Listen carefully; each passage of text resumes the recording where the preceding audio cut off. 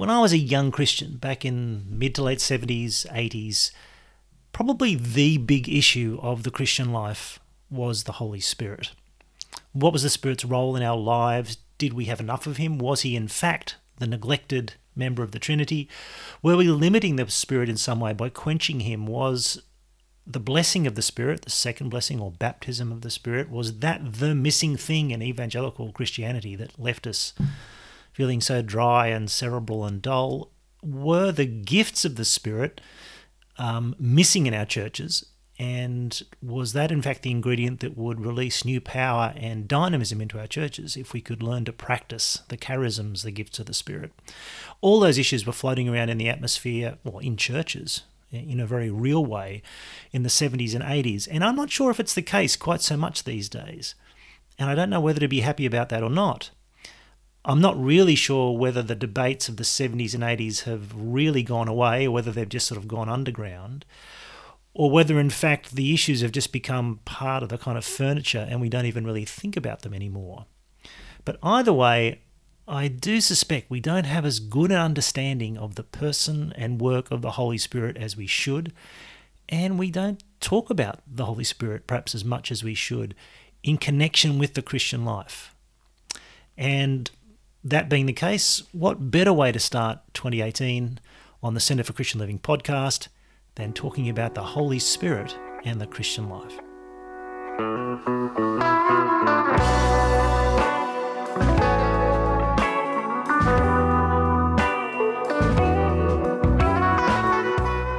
Hello, I'm Tony Payne, and welcome back to the Centre for Christian Living podcast for another year. And it's coming to you, as always, from Moore College in Sydney, Australia, and our motto is the same this year again as well, and that is to bring biblical ethics to everyday issues. That's another way of saying we want to dig into what the Bible says and how it says what it says, and apply that to the everyday issues and challenges and problems that we face as Christians living in this somewhat confusing world.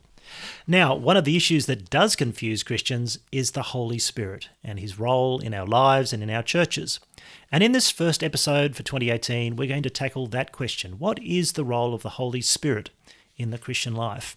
It's a massive question with many complexities, and who better to ask to tackle such a question than Phillip Jensen, someone very used to succinctly summarising difficult questions and saying something fresh and challenging.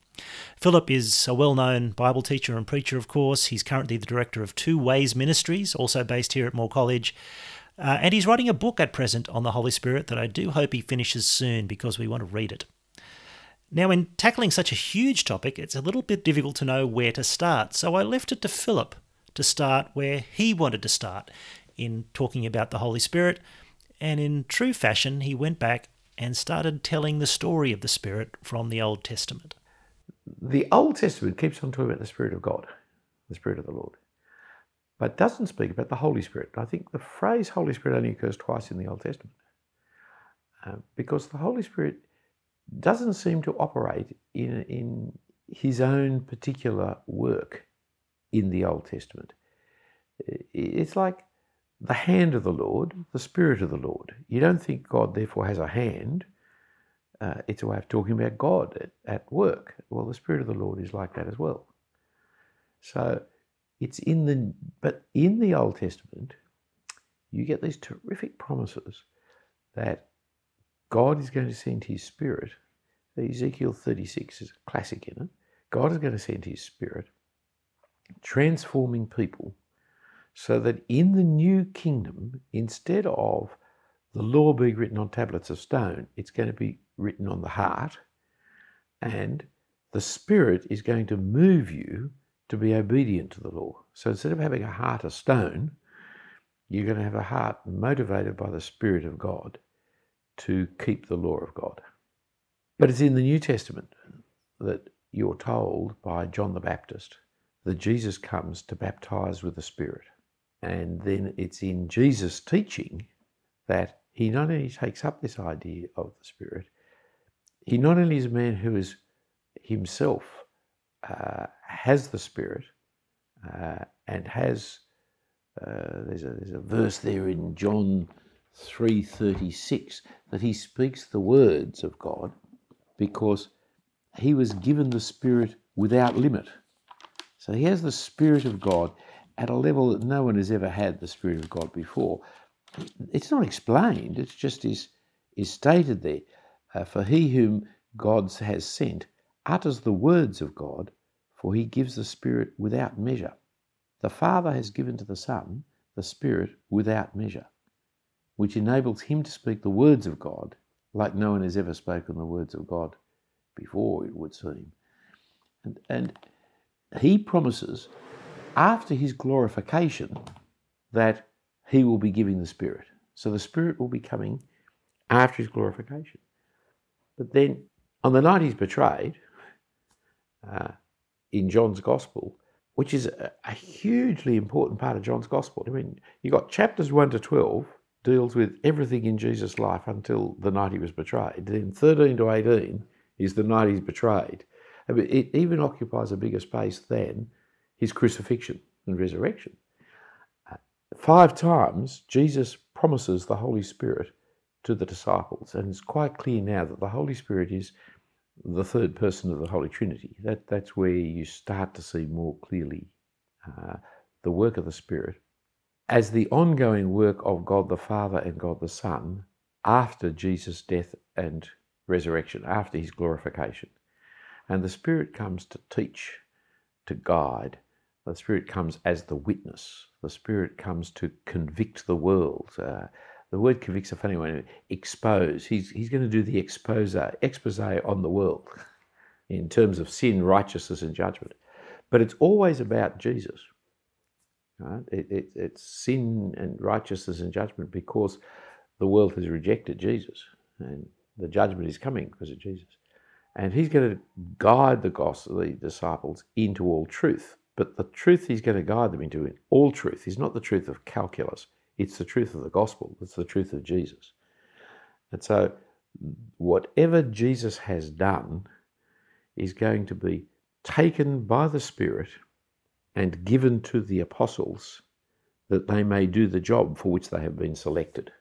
And then on the day of resurrection, when Jesus meets with them in the upper room, he breathes on them the Holy Spirit and tells them their task, really, which is the preaching of the gospel, because those whose sins you forgive will be forgiven, those whose sins you retain will be retained. That as they preach the gospel, they preach condemnation and salvation. The sweet smell of light and the stench of death comes in the gospel ministry they're going to be preaching.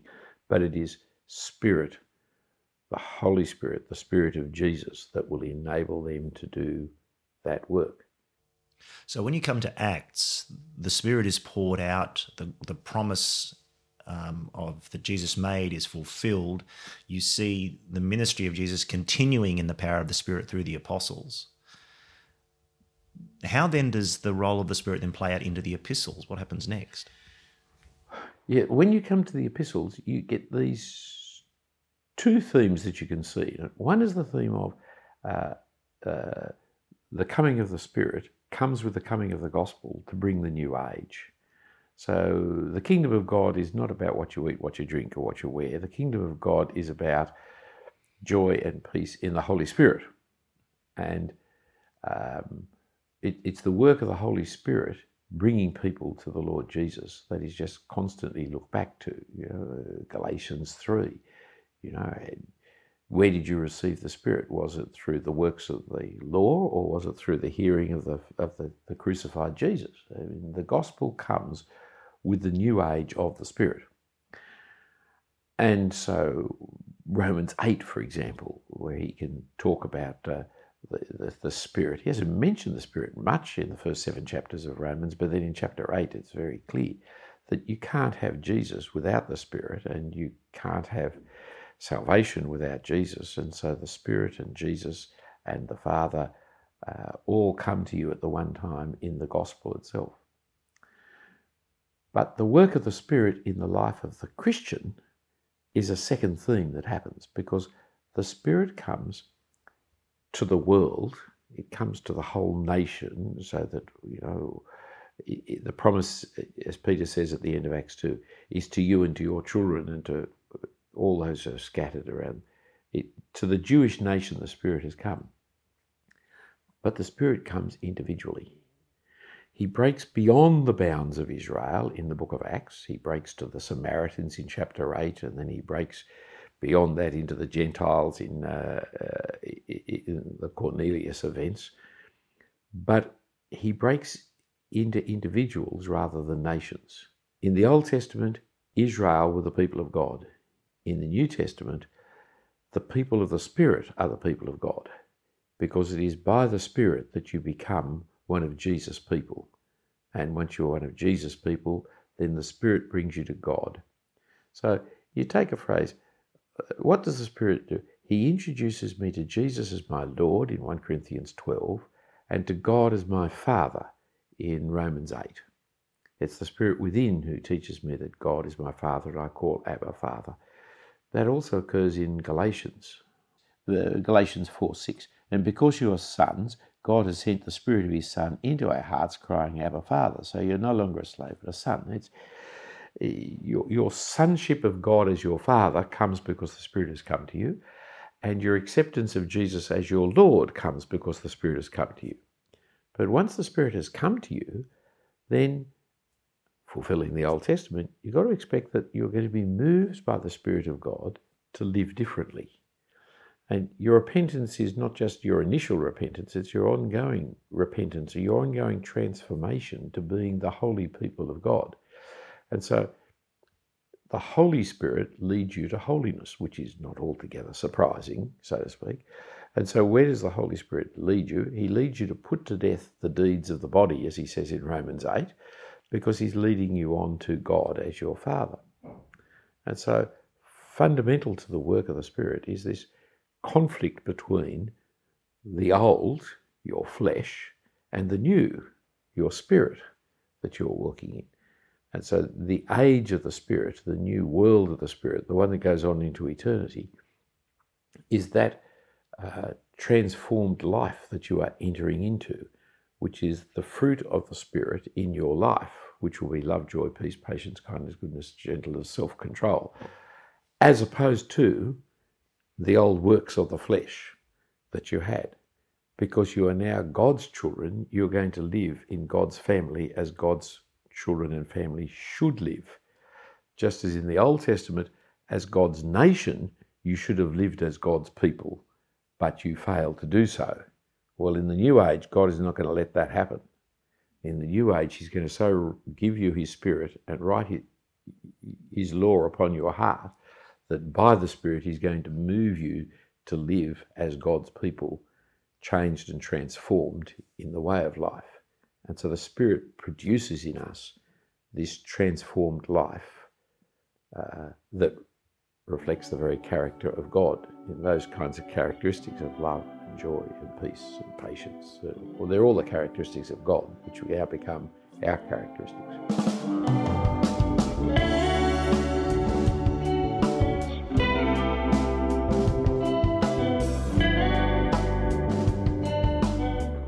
Well, we'll resume in just a moment and talk further about that transformed life that the Holy Spirit brings.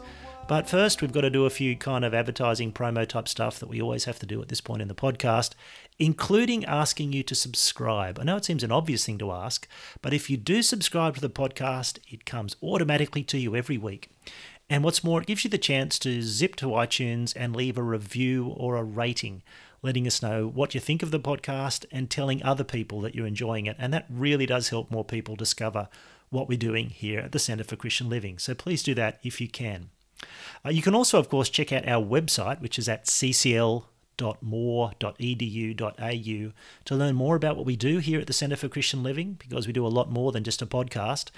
And one of the things we do is put on public events where we get usually one of the faculty from Moore College to talk about some aspect of the Christian life in light of their research into the Bible and its theology.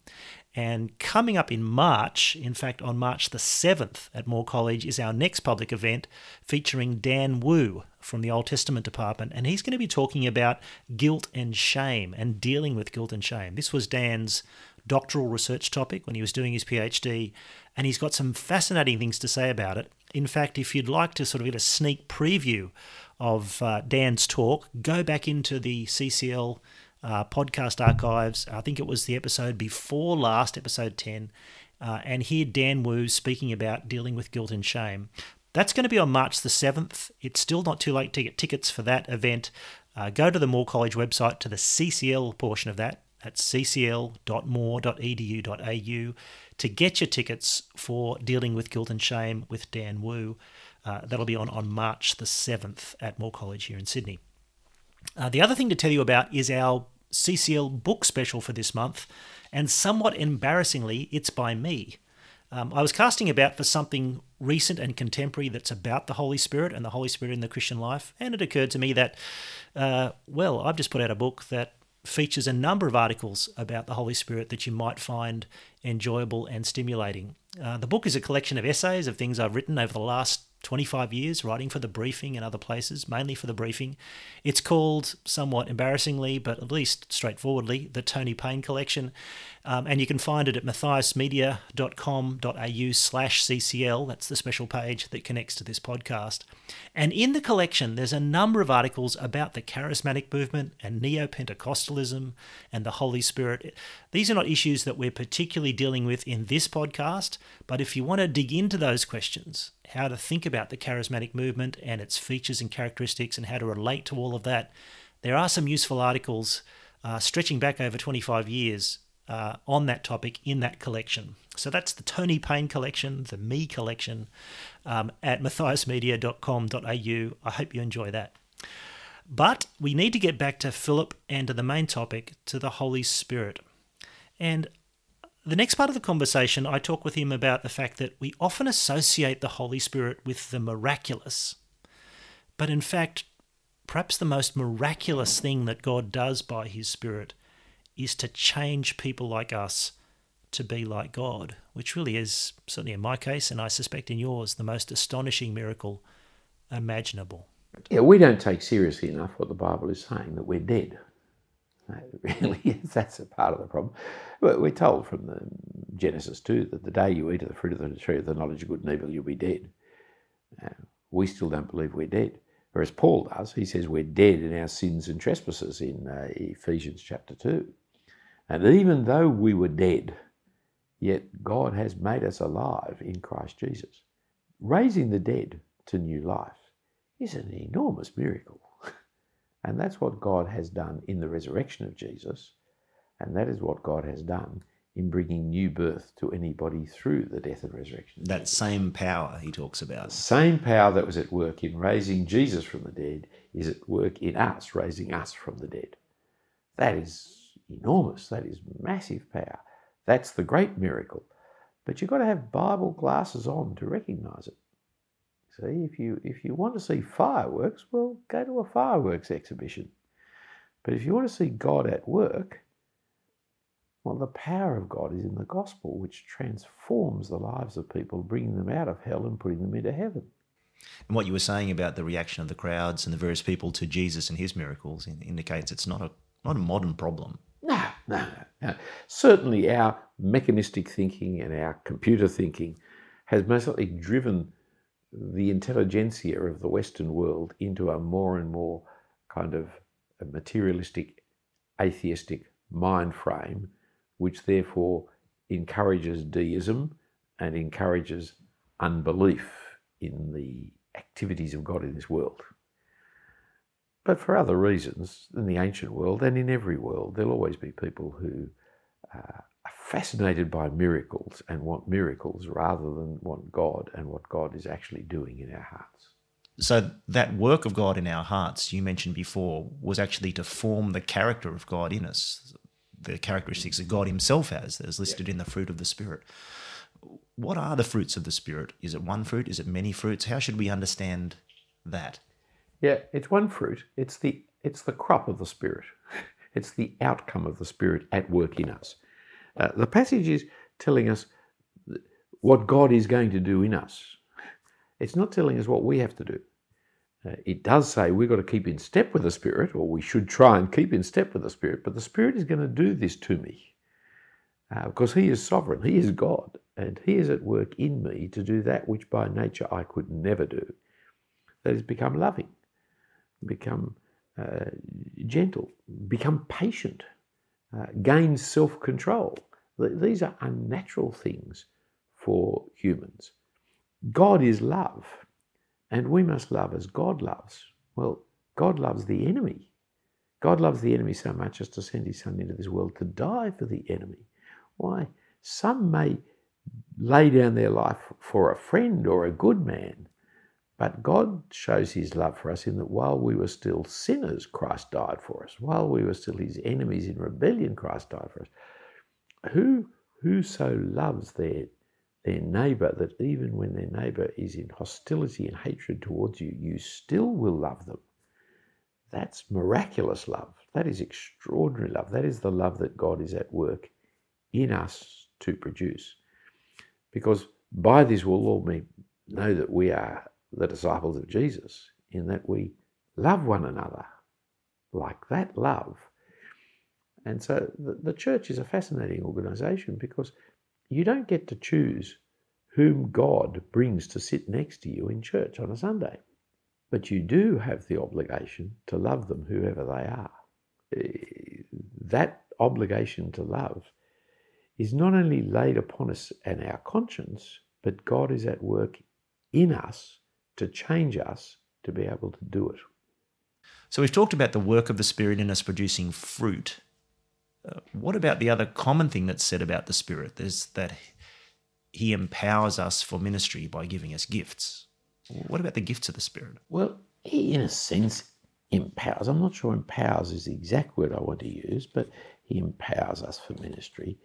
But that's by being the witness who gives us the truth and who teaches us not to be afraid when we're dragged before councils, because he will give us the words to say on that occasion, rather than thinking he empowers us by giving us miracles to do. The phrase gifts of the Spirit is a sad phrase. I'm sorry that it's there in many of the translations of the New Testament, because it's not there in the Greek. It occurs once, and that's in Romans chapter 1, and that's talking about Paul coming and giving the gifts of the Spirit of ministering the Word of God to them in Romans 1. But frequently our translations have the phrase gifts of the Spirit, but when you check the Greek, the word gifts are there, but never in association with the Spirit. And the word spiritual's there, but never in association with the word gifts. Our translators smooth over the Greek by adding in either spiritual or gifts. So 1 Corinthians chapter 12 commences now concerning the spirituals, the spiritual people, the spiritual gifts, the spiritual things, or spirituality. It could be any one of those. But nearly all the translations put in the word gifts. Similarly, in 1 Corinthians chapter 1 and verse 7, it talks about you are not lacking, 1:7, so that you are not lacking in any spiritual gift. Well, the word gift is there, but the word spiritual is not. And so it's very hard for us to discuss the issue with, which is a very controversial issue, when our translations are answering the discussion before we've had a chance to look at what the text is saying. The real thing that is being spoken of, the real spirituality, the real manifestation of the Spirit, is the way in which we use the gifts, not the gifts themselves. So even in 1 Corinthians 12, when it talks about the manifestation of the Spirit, it's not the manifestations of the Spirit, it's a manifestation of the Spirit. All these things can be the manifestation of the Spirit. It's the singularity which is important here, because the passage goes on in chapter 12 not to refer to the Spirit. It talks about the gifts of God. Indeed, the gifts are called the gifts of God, and they're the gifts of the risen Lord Jesus, as much as they're the gifts of the Holy Spirit. It's not the distinctive work of the Holy Spirit. The cross is the distinctive work of God the Son. The Spirit wasn't crucified, the Father wasn't crucified, the Son was crucified. But the distinctive work of the Holy Spirit is not the giving of gifts, because Father, Son and Spirit all are seen as giving gifts, are all involved in it. It's the work of God, the triune God, who gives gifts and enables people to minister the gospel. And so to find your template of your understanding of the Spirit in terms of gifts, and then especially miraculous gifts, is seriously to misunderstand what the Spirit is coming to do. Fascinatingly, when he gets to chapter 14 and what it means to therefore pursue love and the spirituals, it's to use whatever you have to contribute to the meeting, whether it's a prophecy or a revelation or a hymn or something you bring with you, a lesson, that whatever you contribute to the gathering of God's people, that it be in love for the intelligible edification of Other people. Which is why people so seriously misunderstand chapter 14, where it talks about the one who speaks in a tongue builds up himself. And people say, you see, speaking in tongues is good.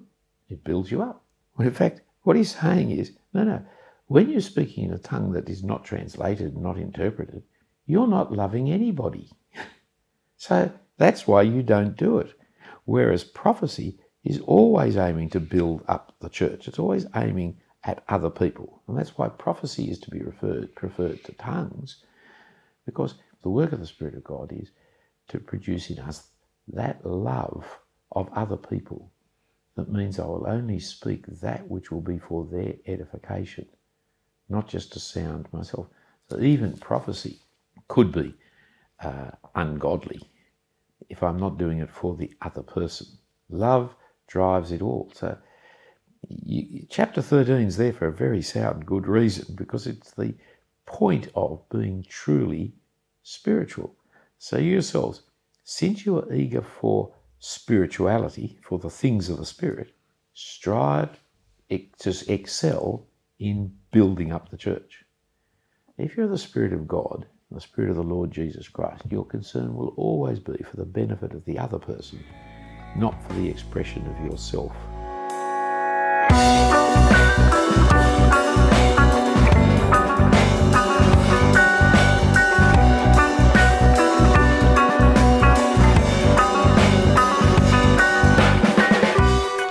Well, that's all for episode 12 of the Centre for Christian Living podcast on the Holy Spirit and the Christian life. My thanks to Phillip Jensen for joining us and for sharing with us, to Karen Bielhartz for all her support and administrative work here at the CCL, and of course to you, our listeners, for listening and being with us and for your encouragement. Please do keep sending us emails and messages about the podcast. We really love to get your feedback, either through email or just by leaving us a rating or a review at iTunes. You can email us at ccl@moore.edu.au. If you go to our website, ccl.moore.edu.au, you can go to the page for this particular podcast, at which you'll find links to link you to the next public event that's coming with Dan Wu on dealing with guilt and shame, and also a link to buy the book special for this month, which is the Tony Payne collection. Well, thanks for being with us. Look forward to talking with you again next time. I'm Tony Payne. Bye for now.